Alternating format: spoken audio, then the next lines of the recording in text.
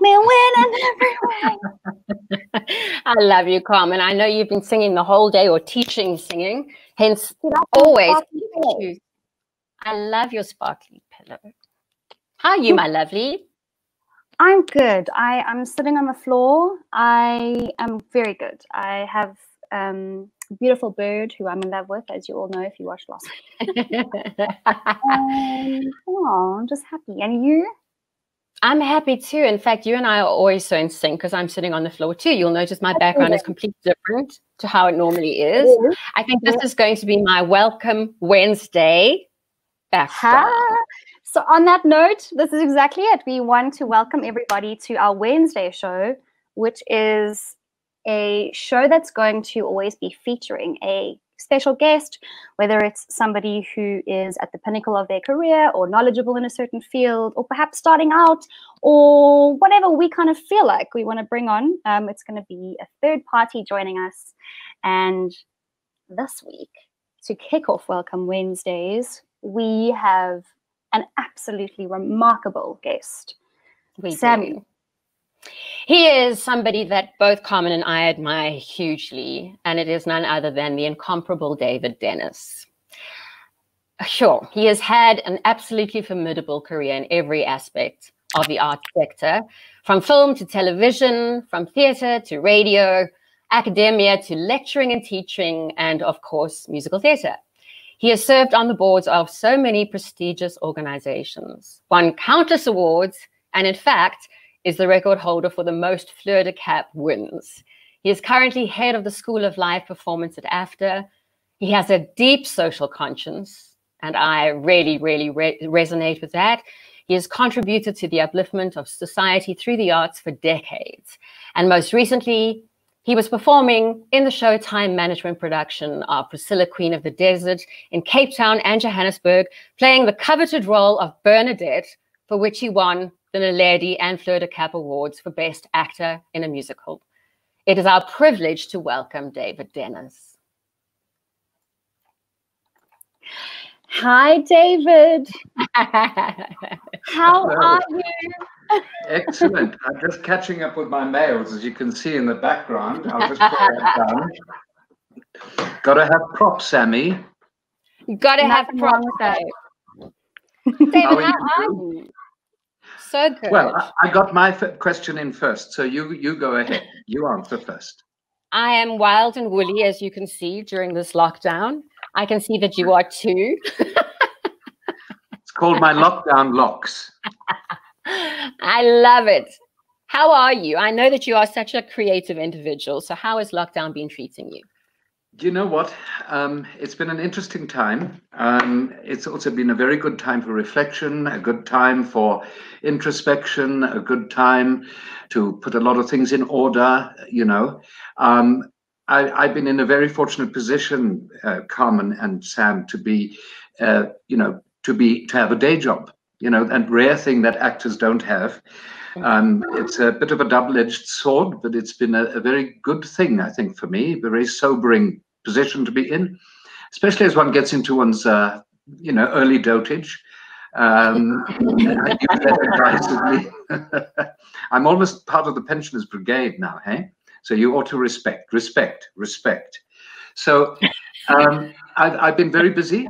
To speak true, I've been very busy. We've been kept now very animated and very agile around not only pondering the questions, but coming up with solutions to the issue of online performer training. And it's not just from a perspective of screen acting, it's stage acting, it's music performance, a field in which you two young ladies are so accomplished in. And having had the privilege to see you both in Chicago. In fact, I sent you a picture of the opening night that was taken that Julie just so very sweetly sent me after the event. So I've got a lovely commemoration of the evening. So congratulations, if I never got the chance to say to you personally, on a job well done. God bless you. Thank you. That means so much coming from you. Really, honestly, truly, we worked so hard, as you know, Sami, to try and create very valuable and true roles, because it's such a well-known show in this country, and it was so famous. And it was so famous, you know, Samantha being in the role of Roxy and Amra being in the role of Velma. You know, that was such a well-established casting. And then we both felt really responsible to move it forward in a way that was palatable and even enjoyable for everyone else involved. So thank you. It's such an ensemble piece. I'm supposed to be the interviewee here, but Sam, I was just going to pose the question to you. Didn't you find it a very great learning experience to go back to a production? Sure. Maybe in the same role, in this instance, a different role? Don't you find it a very enriching experience, a very deepening experience?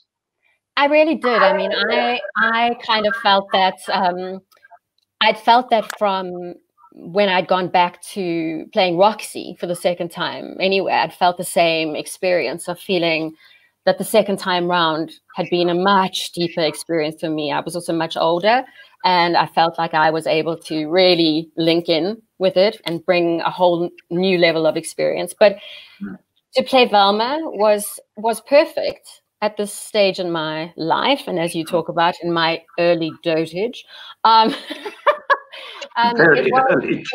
It was really possibly one of the greatest experiences, and I'm forever grateful. But I think you're right.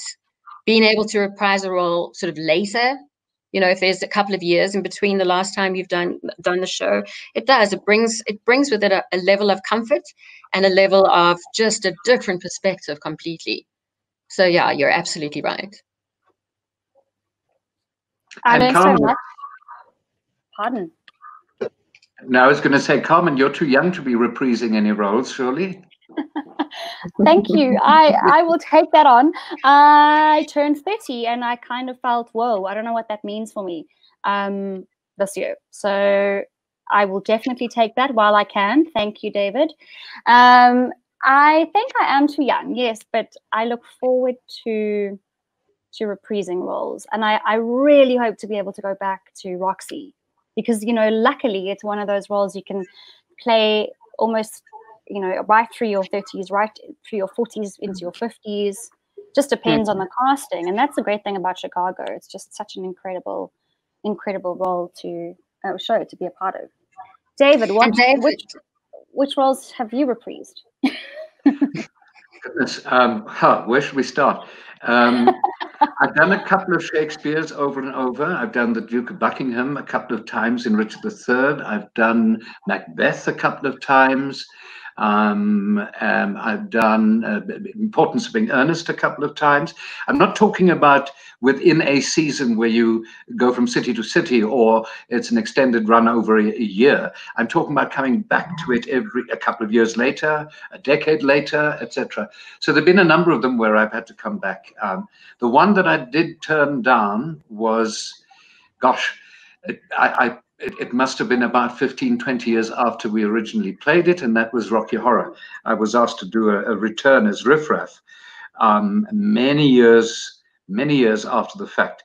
And it was while the show was doing, I think it was sort of syndicated throughout all the barnyard theaters in the country. But at that stage, I thought perhaps I was a little bit long in the tooth. So David, Louis Muller, I think, called me up one night out of the blue. He was then responsible, for syndicating the show around in all the barnyard theaters. And I had to say to him, I'm so sorry. I would love to oblige, but it just wouldn't be right for me at this time. You know what, David? I mean, you are really, timeless.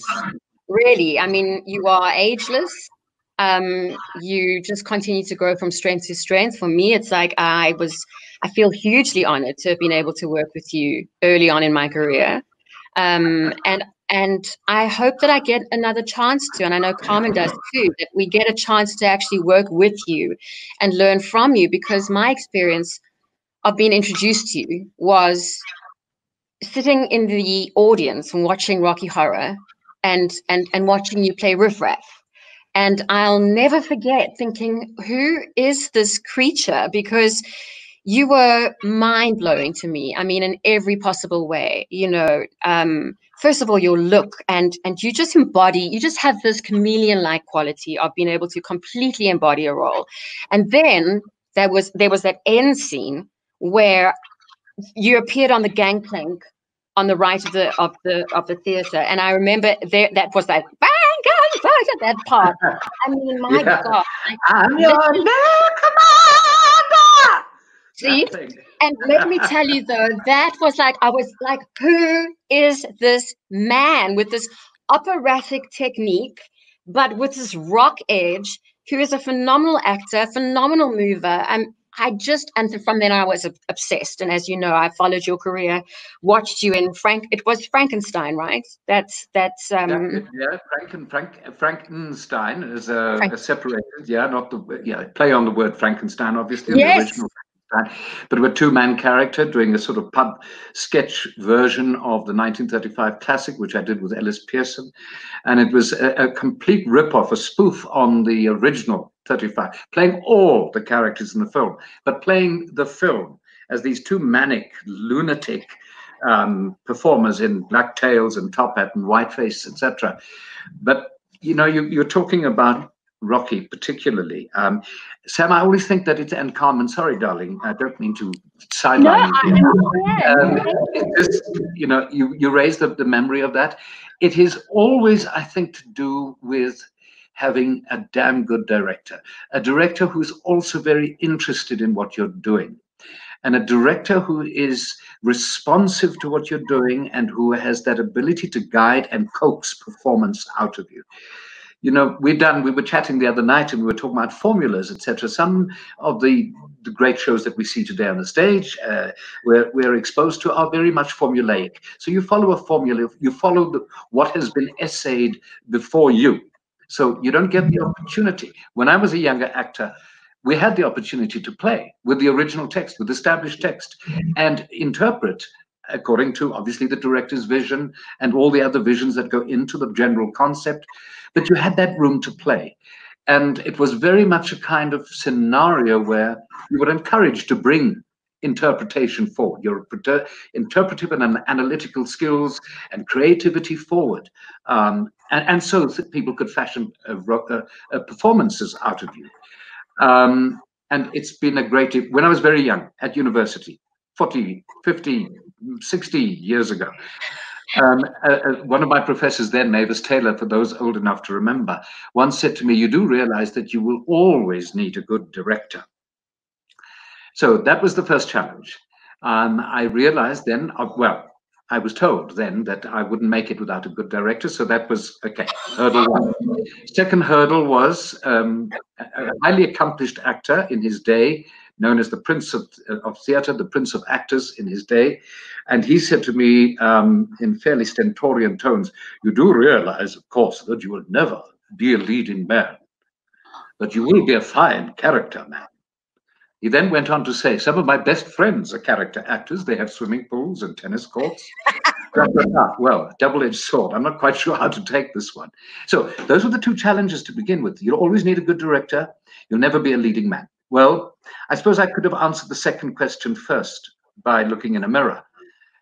And that's what then decided me to focus on character, to focus on doing the things that I would be cast in to the best of my ability, and then some.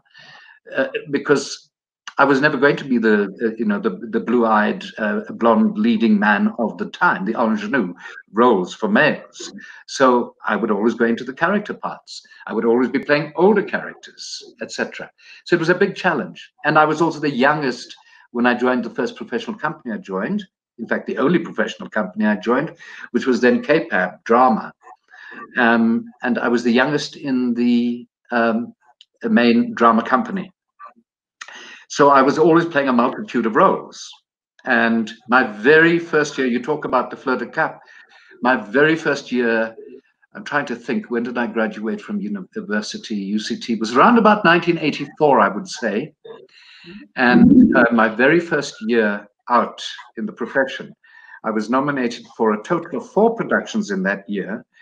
And in all of those productions, I played more than 4 characters, at least. So That was the training ground. Yeah. Does that make sense? Yeah, that is exactly what I wish myself and our generation. I'm not sure about Sami, but I know, because Sami, you belong to which arts council? Well, it was, I sort of entered the industry around the time when the arts councils were still around. And so that was a great training ground, but not obviously with what you experienced, David. And we don't have that. And I certainly don't have that at all. I've never had, I can't even fathom being a part of an arts council or having the opportunity to kind of, how do you say, get that kind of training so early on in our careers. It's about legacy. It's about passing on the baton, because you're working with older actors. You learn sometimes how not to do things as well. But you then, this is what I find is lacking perhaps in our industry today, is the lack of that legacy. I was reminded of this when Brian Schimmel posted something not too long ago saying, we must remember that there were shows before Monte Cassino came along. And that was the nub of what he was saying. And I couldn't agree more. That there were stars before now. There were stars before now. And so we had the great benefit of having companies to work in, being raised in companies, being in a repertory kind of environment where you're repeating shows, you're performing a show at night over 3 to 4 weeks or whatever the case may be, rehearsing one during the day, and then churning them up. The moment you close it on Saturday, the very next Monday, you might have the theater is dark, you'd have the in-production week and getting ready to open the next show in that week. So there was no luxury of sitting on laurels or anything. It was really doing the job of being an actor. Yes. But that's not to say that young people today cannot form companies. There's so much innovation around. There is so much ideation around, etc. And this should include forming companies. Collectives is what we call them now, perhaps. But there was the True Company, Richard Esterhazy, Richard Grant, Fiona Ramsey, Sean Taylor, Fred Abramson, all of these people who formed a company of their own, grew quite a reputation for the innovative work that they did. They were entirely responsible and answerable to themselves. And while we're challenged in this COVID world, we should be challenged to look for new realms of creating work, new frontiers, and new ways of realizing creative opportunities for young people and forming companies. As I said before we started chatting, very brave, very courageous of you two to get together and put on such a catchy little thing called Soul Sisters, dealing with the issues that you are dealing with in terms of soul searching, exploring it on so many different levels and platforms, how it relates to life and how it relates to art, and that thing of art imitating life and vice versa, etc. Yeah, this is the importance of who we are as creative people and artists. So I wish you all extremely well with this venture. Thank you, David. And I have to say that there's such dedication and discipline in what you're speaking about in terms of your training and also in terms of creating stuff, like you're saying, creating work. It keeps your muscles flexed in all areas. And so you just throw yourself at something and you're learning all the time. And I think that's hugely valuable. And from my perspective, having been part of the arts councils, we had a similar kind of experience where we would be rehearsing a show in the day and performing another one at night. And they were long tours for then of about 8 months of touring around the country. And you'd finish and you'd start rehearsing the next show. And even children's theatre, being involved in all sorts of aspects as well. And I do think that is so important. And you're absolutely right. There is something about this new generation where it sort of feels like things need to be handed to you. Or maybe, there is the idea of overnight fame based on all these reality shows. And we know, like, it's important to create a lasting career, which is what you have done. And the other night, speaking to you, having the conversation and reminding you of all the things that you have done. And then obviously for me as well to play Janet when you played Frank and watching your process. So you went from Ruth to playing Frankenfurter, watching you. So I'd seen you in the audience. And like Carmen was saying, these people that come before us, there is a whole slew of them as well that came before me, but you were really somebody that, to watch you work as well, was somebody that I watched intensely in the rehearsal process.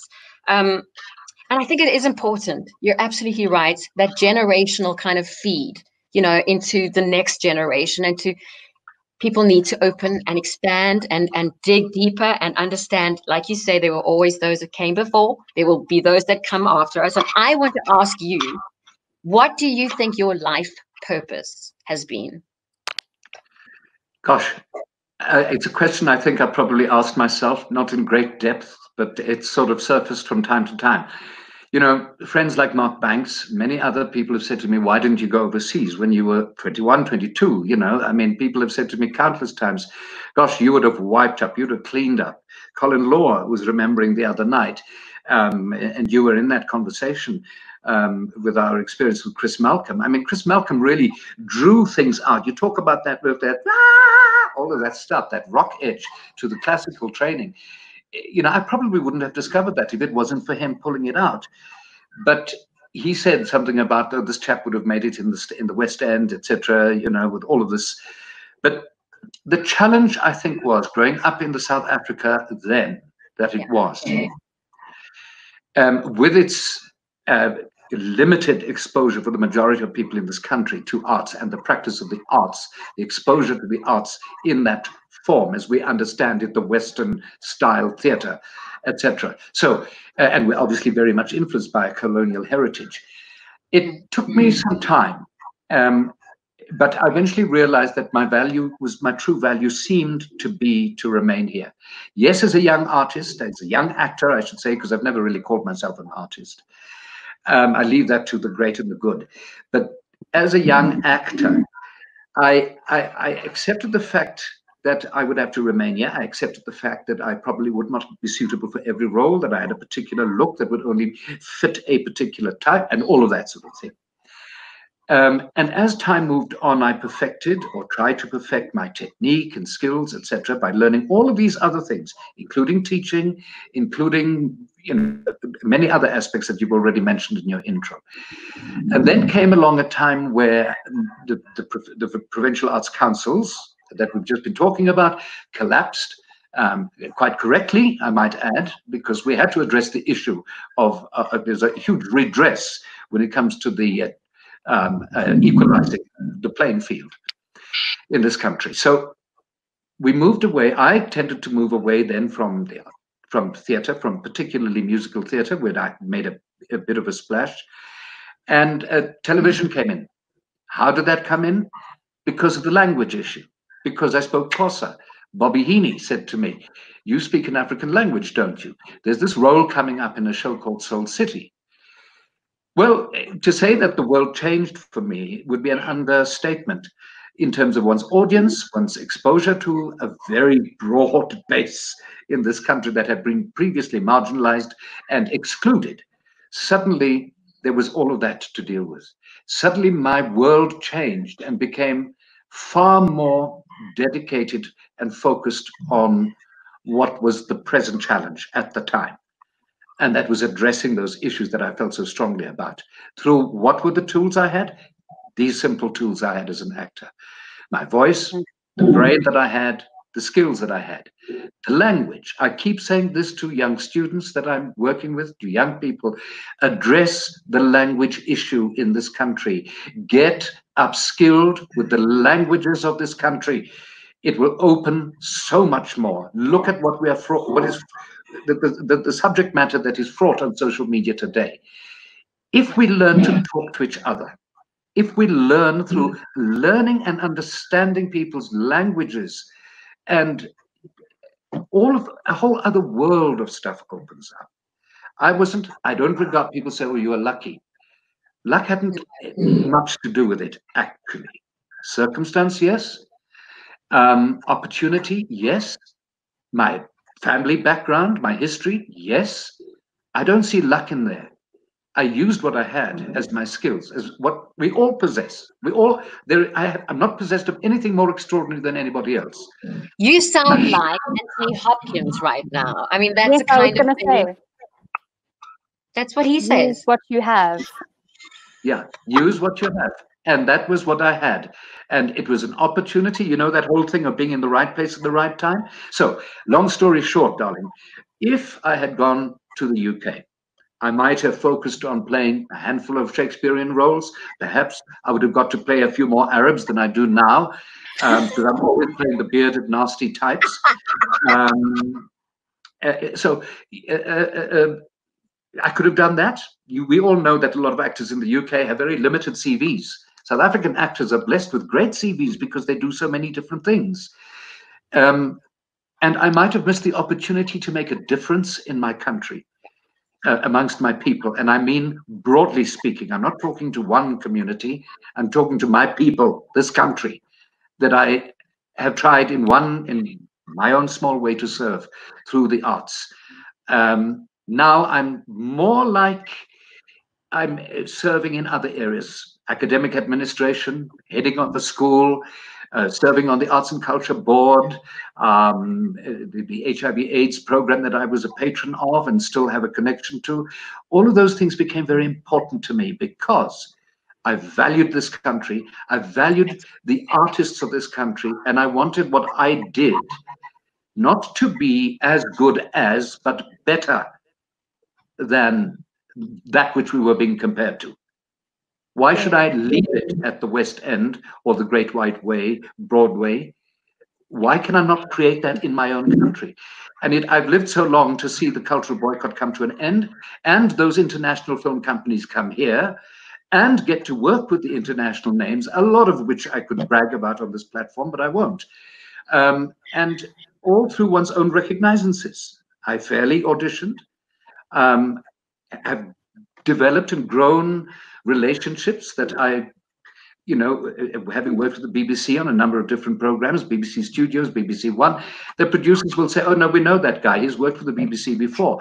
So please just call him let him come to the callback. We don't need him to audition. David Drury, and you know, so many of these people that we see names coming up. And I have such fun now watching Holby City and various other things, because one didn't get to see much telly before now. But to see all these actors, and I think, oh, I recognize they were in that show, that's the, etc. So I've had a lovely experience of having all of these things come to our country, and the experience of working on the international things without leaving. Do you know what I have to also just say is that we're talking like leaving the country, and I think it even extends further to. I mean, my sister works with Columba Leadership, and you know Tracy, David, and I've done some work with them as well. And when she's worked with some of these incredible young leaders, incredible leaders, with incredible knowledge and academic prowess. And they've gone, and one particular guy that I'm talking about, Sonolo Lekorpo, if you're listening, he genius, studied biochemistry at Wits, and then ended up going and teaching in a school in Lanseria. And the principal was saying to him, you know, you could go and teach anywhere. In fact, you could go and earn more money if you go into, you know, teach at private schools. And his feeling was, but then what happens to my community? Yeah. Yes. You see. And so it even starts there. It starts there. And then, I mean, I think that's hugely, it's inspiring to think that a youngster would think that way. Yes, yes, absolutely. And I take my hat off to young people like that. I think we're in a very different world now. I think we have a lot more. You were saying about young people, you know, perhaps expecting things to be handed to them. I think that things might have been simpler in my generation. The challenges that, you know, the choices might have been simpler, more straightforward than they are for younger generations. And I speak with respect to the young people who are now at exit level in the course that I've been heading for the last 6 years. And I worry. But I also think they're in a brave new world, in a brave new frontier. They are privileged to be at the beginning of something. And Absolutely. that's what my focus has been, is to help them understand that. You don't know how privileged, I mean, you are to be at the threshold of something And especially in this country. I've been in a state of flux somewhere, hanging between one great event and another. Yes, we had the dissolution of the apartheid regime and the discriminatory setup that was there before, the order that we were subjected to. We didn't think it would end. And then democracy came, a new dispensation. So yes, there was this big change, but then ultimately, when we look into it deeper, how much actually has changed. So in a different kind of way, our young people entering this world on the threshold of their futures have the opportunity to grapple with this. I know it's fearful. I know it's so anxiety-making and stressful for everybody. Where's the next buck going to come from? All I can say is that use the opportunity, grab the chance now to deal with it, embrace this new future, this threshold that we're on, and you will be leading the way in a very, very short space of time. We mustn't be defeated by this, not at all. And I want to add that, especially being South African, we really do have a unique opportunity to, in this country, for our generation, let's say graduates now, to lead what has already been done in other countries, because we are still such a new democracy. We are a new industry, actually, in terms of musical theatre. And there's so much opportunity. I think it's really important for the millennials, and I'm just on the cusp of millennials, so I admit I'm one, to have that mindset that you had and your generation and the elder generations, not to forget to want to learn, to want to innovate, think out of the box, look for opportunities. And the millennials are very good at that, but they also they don't want to work too hard or take too much risk or think too much outside of the box. And I think that it's important to remind all of y'all out there, you're watching and you're still studying, it's important to listen to what David said. It's scary, but take risks.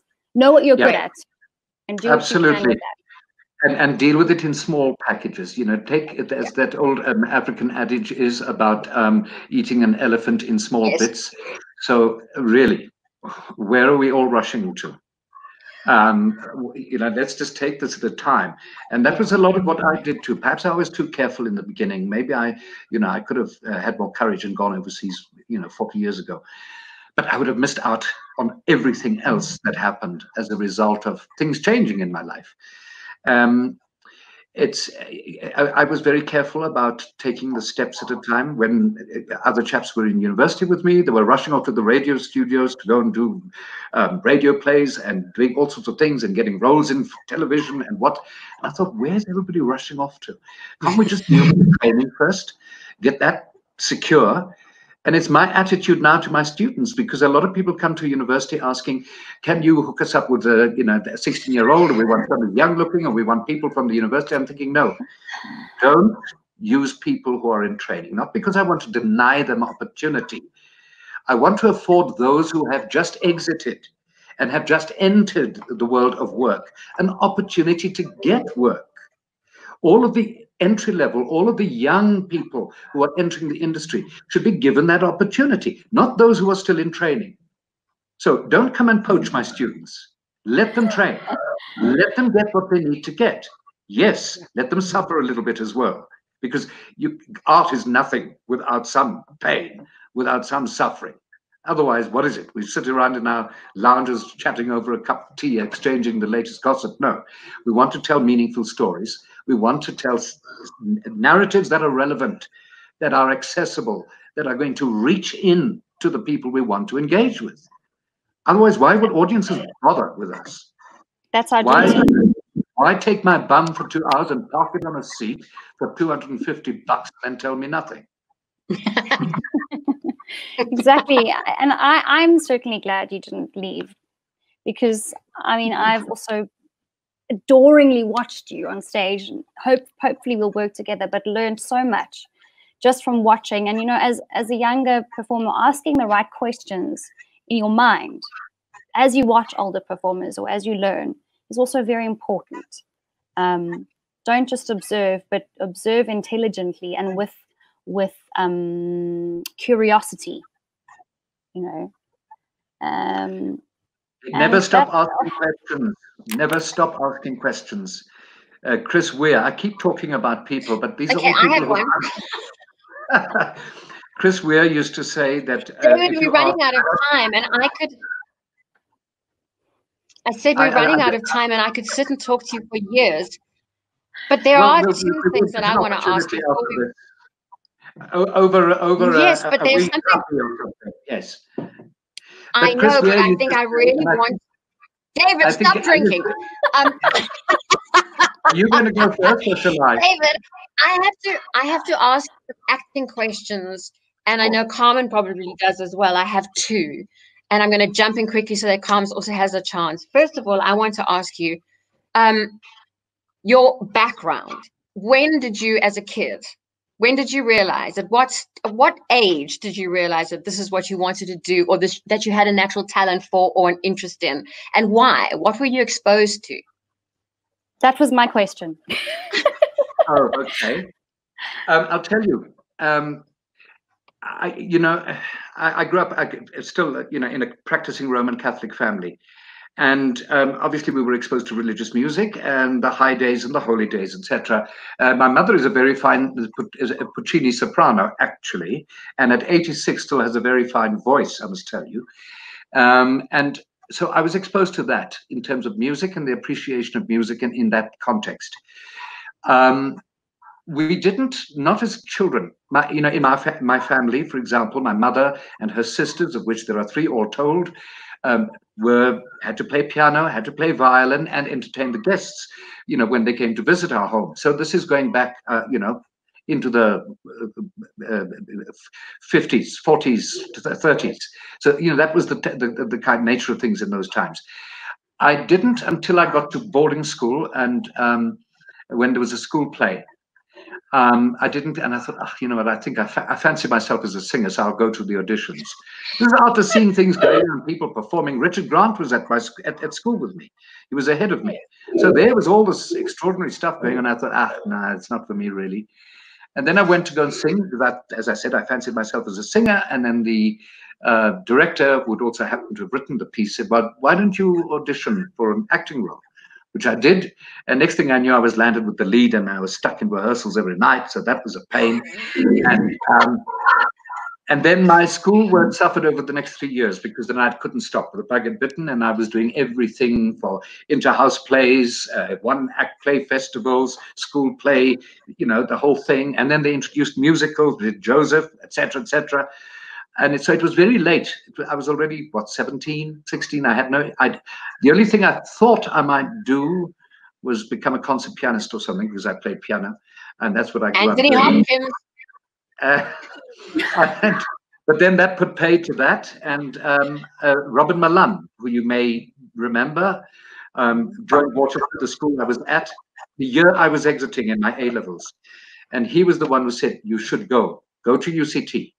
And there's also Rita Mars in Cape Town. Go and audition and try out. And that's really when I got into the idea of being an actor, was when I was a school leaver and going into first year university.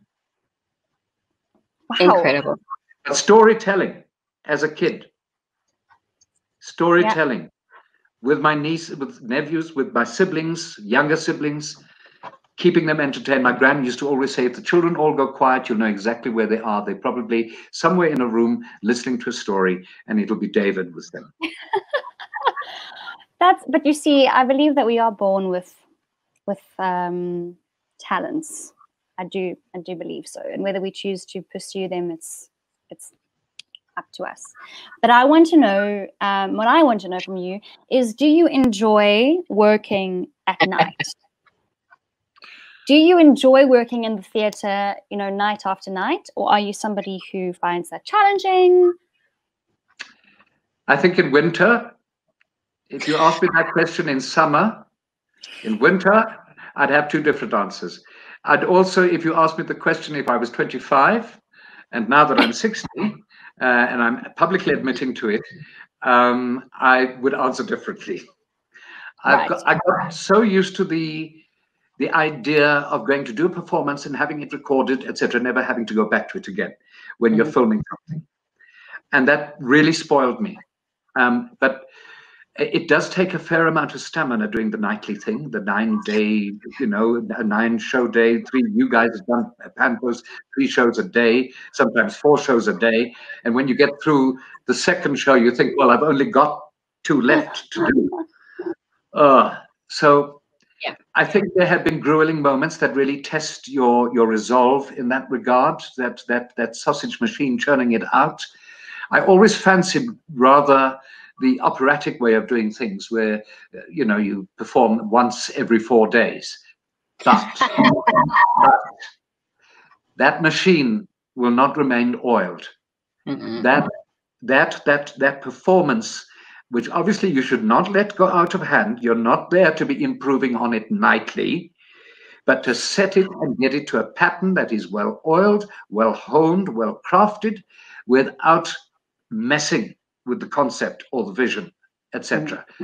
So I'm very particular in that way, I suppose, in terms of don't muck with what, if we wanted you to direct the show, we would have employed you as the director. You're the actor. Do the job of the actor. Oh my God. Thank you. You are so fabulous. And David, you know what? I also wanted to just ask you, first of all, I mean, this is going to be a difficult question to answer, but your process, I mean, I've always been fascinated by the way you brick by brick, step by step, create a character and the rehearsal process for you. And it's like you go into rehearsal and you take your time. You take your time to discover, whereas a lot of people, myself included, have felt the pressure to arrive on the first day of rehearsal and to already be at some sort of performance level. And I've watched you and I thought that is the way it should be, your process. And it's about also notation. I write down every performance. We were doing, one of my lecturers was studying with the music students, Return to the Forbidden Planet. And they asked for my script. And I hauled it out somewhere and I handed it over and I said, but please, this is fairly precious. Don't let go of it, because those are biblical documents. Those are records that are, and I was shocked at the detail that was written there. Every detail of what that band, how the band was arranged, how the set was arranged, and this applies to any show that I'm doing. I have a pictorial setup, the pictures on the page for every scene, what the arrangement of the props and the furniture and the other actors are. And I draw little diagrams of what my moves are instantly so I can record. So if anybody comes to me and says, oh, you're in the wrong position there, etc., I go, here's the record. I always work with the pencil. I always work with my script in hand. I make notes as they are given for moves, even if they change. It's fine.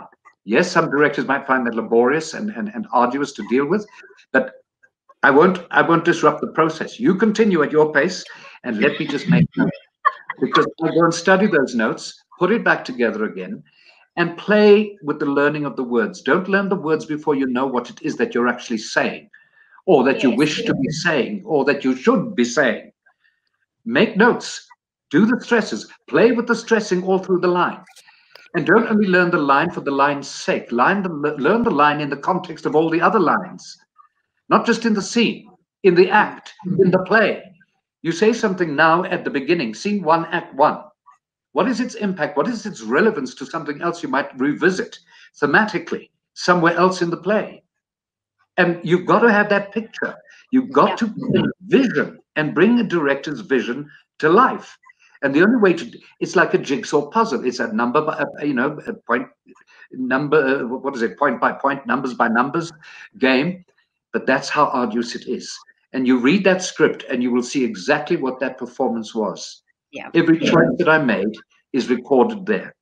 Every stress, and particularly when it comes to Shakespeare and playing with the rhythm, playing with the alliteration, playing with the imagery, the metaphor, all of these things bring the words to life. You have to get it off the page, from the page to the stage. Too many performances sit in the book and stay there. Yeah. At some point it has to fly. You have to liberate the breath in order to liberate the voice, in order to liberate the performance. You have to reach. But the point is, and that's even if you're in a 2,000-seater or in a 20-seater, I've learned so much in theater that has helped me in film and in television or TV studios or multicam setups. I've learned so much in that scenario that has impacted on how I deal with intimacy in the theater, in dealing with contact in the theater. We have to be able to bring these things, to cross over one into the other and inform each other in terms of process, in terms of reach, in terms of contact. And I don't see the separation. I mean, people will say, screen acting is something completely different to stage acting. I think that's all bollocks. Love it. Honest. Does that answer your question? Yes, it does. In fact, and David, we have to wrap it up. But and Carmen, is there anything else you want to ask before we do? I have really been just once again inspired by chatting to you, and thank you for sharing such a wealth of knowledge with us.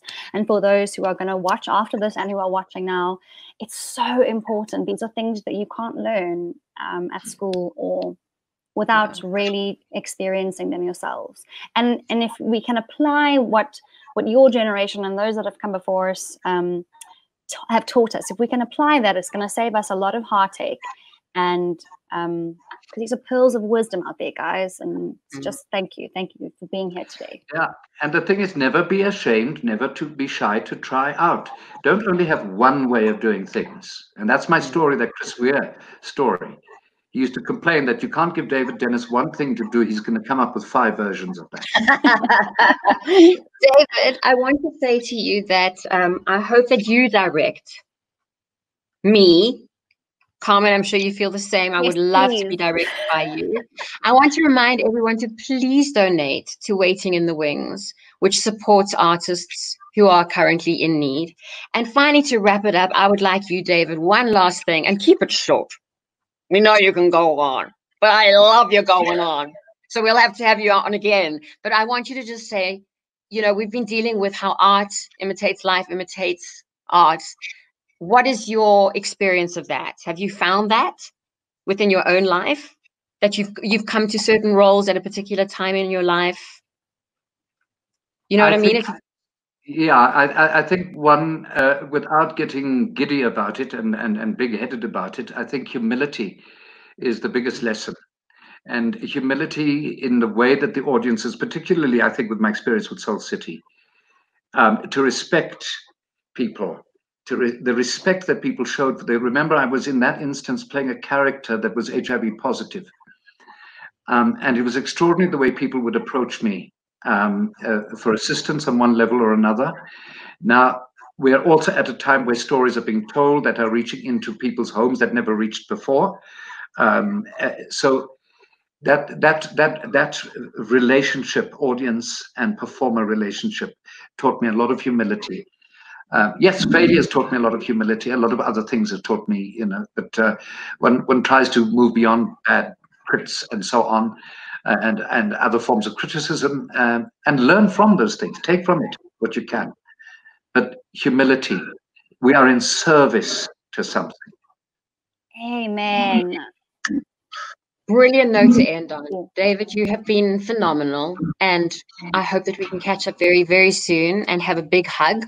And thank you again for joining us on our very first Welcome Wednesday. Coms, anything else you want to say before we say goodbye to this legend of a man? I just want to say thank you for being here. Thank you for gracing us today with your knowledge and your humility, and just for being so open to talking about whatever we wanted to ask. And that is really a gift. Thank you, Dennis. Thank you. Thank you so much for your time. And thank you for inviting me. Pleasure. Everybody, David Dennis. Mwah. Can I have my drink now? Yes. Yes. Cheers, everyone. Good health.